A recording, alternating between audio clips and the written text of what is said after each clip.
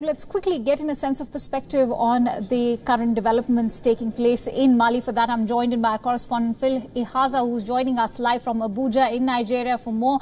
Phil, a very warm welcome to you. Do share details about how this coup unfolded and when is the military expected to release the president and the prime minister?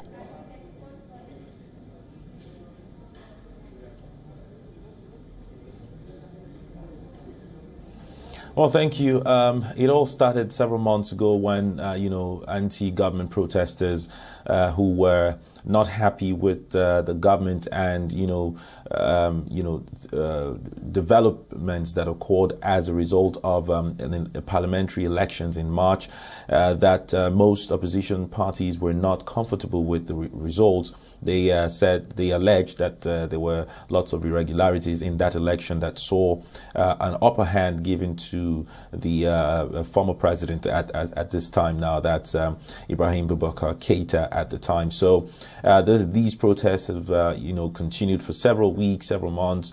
Protesters refusing to go back home, and they were insisting on the resignation of the president at the time. There was, of course, mediation and talks, from the ECOWAS body, the Economic Community of West African States, and also leaders of 5, countries, including Nigeria. That's Nigeria's President Muhammadu Buhari. They paid a visit to try to, find, a truce, a peace talks. But the opposition party refused and insisted on the resignation of the president. And we started hearing reports of mutiny by several soldiers in Kati, that's a garrison town just 15 kilometers from the capital of Bamako, on Tuesday evening. And at first there were it looked like reports of soldiers angry about the fact that they were not paid well, their wages and all that. But we've seen now that it has, become or evolved into a coup, which has even forced the resignation of the president, Ibrahim Boubacar Keïta. Right. Phil, also the United Nations, African Union and the European Union have condemned the military coup, but the sentiment on ground zero is a sharp contrast, with people celebrating the president's resignation. What actually explains this sentiment?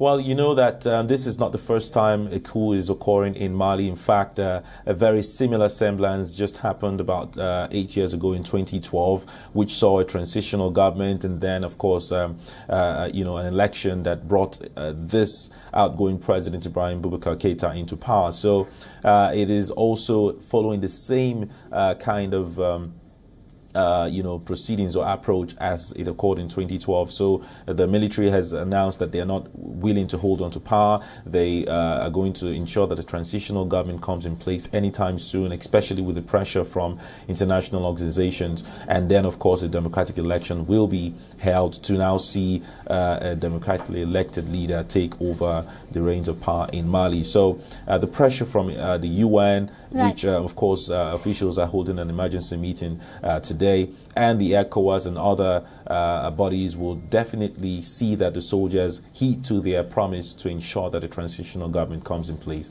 very soon. Right, how that promise actually pans out is something they'll have to wait and watch. Last but not the least, Phil, critics are comparing the current situation to the coup of 2012, which hastened the fall of Mali's north to armed groups linked with the Al-Qaeda. Is Mali's military strong enough to fight the threat of armed groups like ISIS or Al-Qaeda?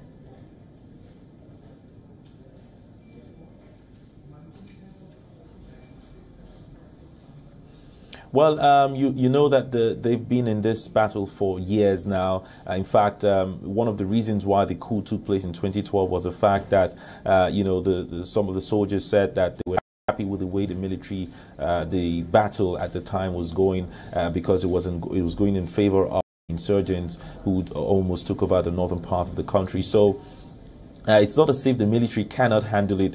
It's about the political will. It's about the leadership of the country. And maybe that's why we're seeing these uprising and this coup taking place. So it's about having a proper support by all parties, or most parties in the government, in the leadership of the country. And of course, gaining attention from international, from foreign countries to see how that they can support. Mali has Some French forces also supporting the country. So once there's a leadership, right leadership, of course the military can tackle the insurgency with the support of international bodies. Well said, Phil. It is a matter of finding the right leadership. Here's hoping Mali actually finds that. Thank you so much, Phil Ihaza, for bringing us all those latest details from Mali.